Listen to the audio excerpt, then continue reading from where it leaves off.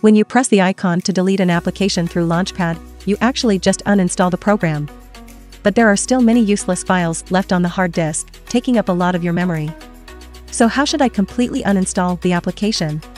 Macube Cleaner is highly recommended for its powerful features.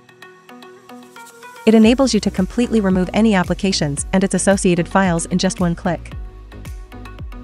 Check out the link below the video to get Macube Cleaner.